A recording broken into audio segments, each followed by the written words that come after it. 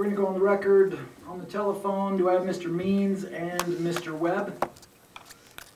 Correct, Your Honor. Mr. Means. Yes, Judge. Farren Webb. All right, we're going to go on the record here. This is case number CR 3320-302, State of Idaho versus Lori Vallow, aka Lori Daybell. This matter is set for a hearing based upon the motion that was filed 2 days ago to disqualify me as the judge presiding over the case.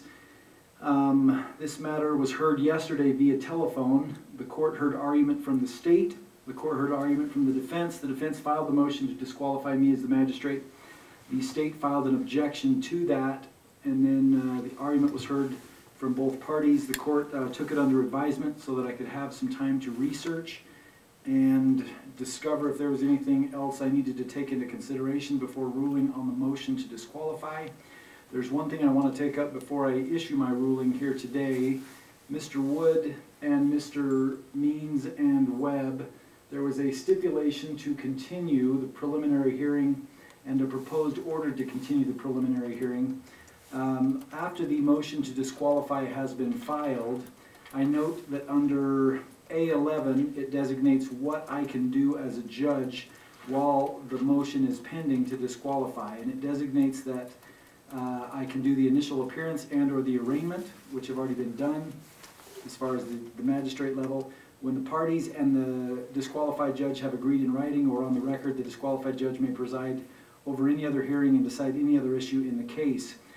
The issue that I would like to have resolved here before we move forward is the continuance, just so that there's a little bit of stability on when the preliminary hearing will be scheduled. I know that there's been a stipulation reached. It's been filed to continue the preliminary hearing, and it's been stipulated that it would take place on May 7th and 8th at 9 a.m. The order to continue the preliminary hearing has not been signed yet because of this motion to disqualify.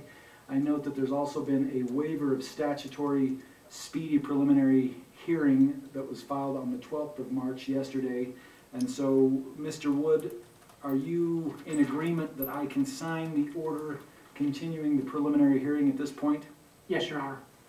Mr. Means and Mr. Webb, do you wish to be heard on that? No, Mr. Means here says no objection to signing the order from myself. Mr. Webb, any? Yeah, thank you, Judge.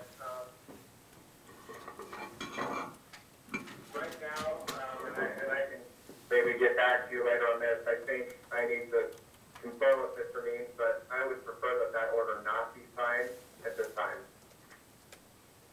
Okay. Would it be best if we took a brief recess so you two could communicate about that? It's something that I would like to resolve today, just because there are several people that need to know when that hearing is going to be held, and those include people attending, subpoenas, as well as other media outlets. Would it be best if we took a brief recess so you two could communicate about that? No, Judge, I think you should continue now. I don't think we'll be able to reach an agreement between us at this time. Just as a heads up, I think that both my firm, Mr. Me and Agrina, will be filing a motion to withdraw. And so I think Mr. Means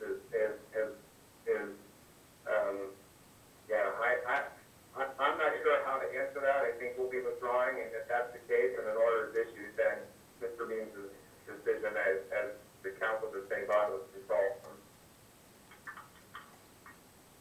I didn't hear that last sentence. Can you repeat that last sentence, Mr. Webb? Sure. After the motion to withdraw is filed and I guess probably heard, then I think at that point is when I don't think a decision from my side or between me and Mr. Means is going to be able to be reached, but we will be filing a motion to withdraw. And I apologize for whether overly underneath or complicating this, but I think that's what currently is a position from our side needs to be. Mr. Wood, do you wish to respond to that?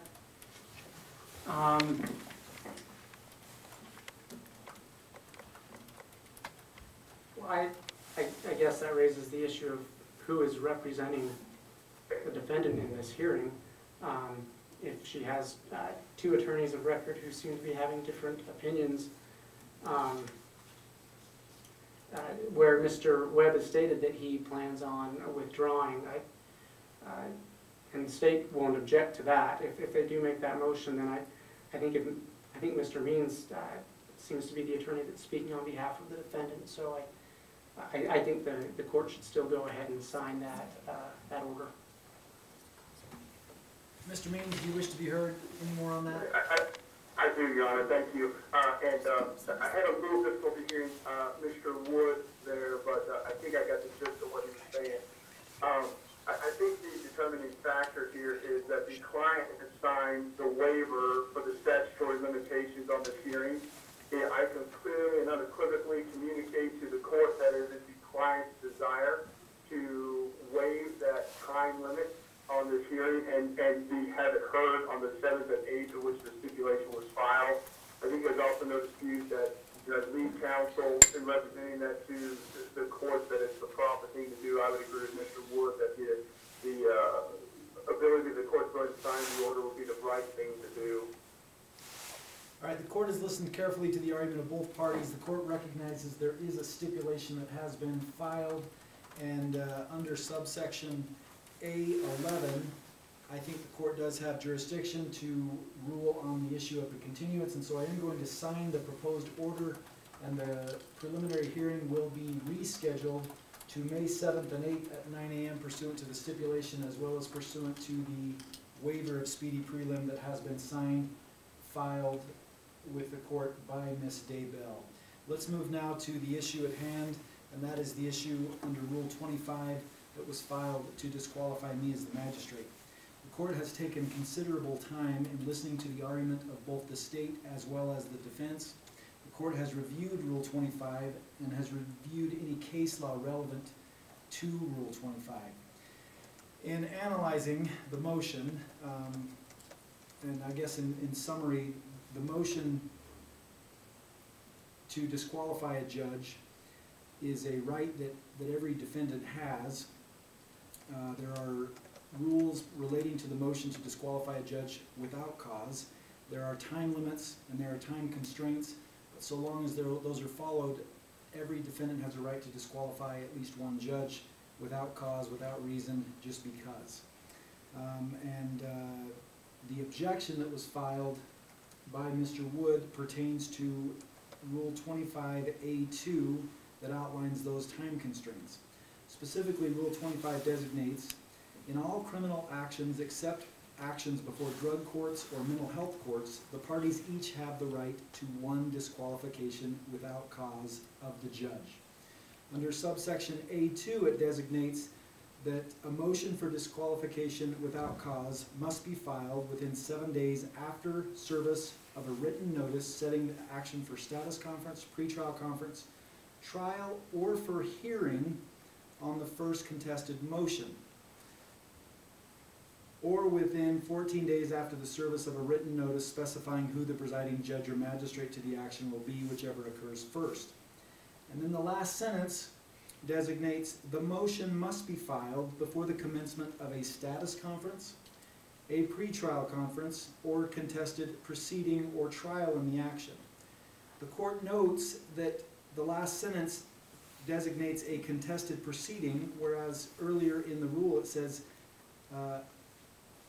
hearing on a first contested motion.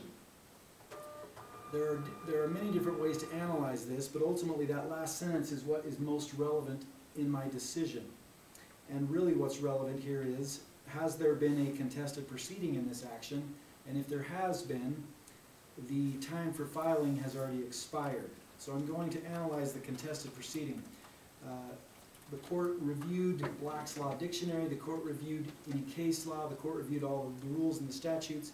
There's no great definition for contested proceeding. In fact, there's a lot of indefinite definitions of what a contested proceeding is. The court notes that many times in criminal proceedings there are 5 or 6 criminal defendants that appear at the same time at a cattle call type situation where they have their initial appearance together there is a public defender or defense attorney in the courtroom, and there's a prosecutor in the courtroom.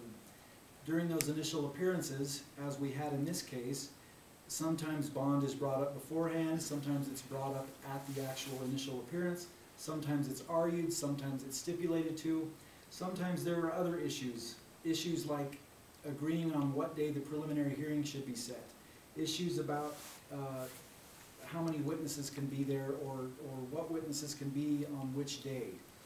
And those are sometimes contested. Those are rulings that the court makes based upon the argument. And a lay person looks at this and says, okay, contested proceeding means that there's disagreement. Both parties argue their own side, and then the judge makes a ruling, which is precisely what happened last time. However, the legal definition or the rule definition of contested proceeding is perhaps a little bit different. I don't know if a contested proceeding is defined by something that is filed beforehand when the motion is filed. I don't know if it's something that indeed is just disagreed upon at a hearing that the judge makes a ruling on. But in the end, the definition of contested proceeding, I think, ultimately decides whether or not it was timely filed. There is a tendency, which is a very positive tendency, for the courts to err on the side of caution when it comes to defendants' rights. The court notes that under Rule 25, it is an absolute right for a defendant to disqualify a judge without cause. That right has to be followed pursuant to the rule, though. The problem that I have is that I don't have a definition of contested proceeding, and therefore I'm not going to rule whether or not it was, but at this time I am going to grant the motion to disqualify without cause, just because I don't have anything designating the definition of a contested proceeding, and I'm erring on the side of caution and on the side of defendants' rights to disqualify without cause. So with that will negate the need to hear further argument today on Mr. Means' motion on behalf of his client to disqualify me for cause. A new judge will be assigned to this case at the magistrate level. We'll set this for the preliminary hearing. I'm going to sign that order that continues the preliminary hearing for the 7th and the 8th. I don't believe there's anything else that we need to take up today. Mr. Wood, do you have any questions about my ruling here? No, thank you, Your Honor. Mr. Means, any questions about what I've ruled on here today? No, Your Honor, I appreciate your effort. Mr. Means, will you please prepare an order for the disqualification, or do we have a form, Madam Clerk? I will prepare one. Okay, it sounds like the clerk here is going to prepare that. And before that gets filed, I will sign the order for the continuance, and we'll go from there. Great, Your Honor, thank you. Mr. Webb, any questions? No, Judge, I don't have any questions. Thanks for asking. All right. We will be in recess on this matter. Thank you.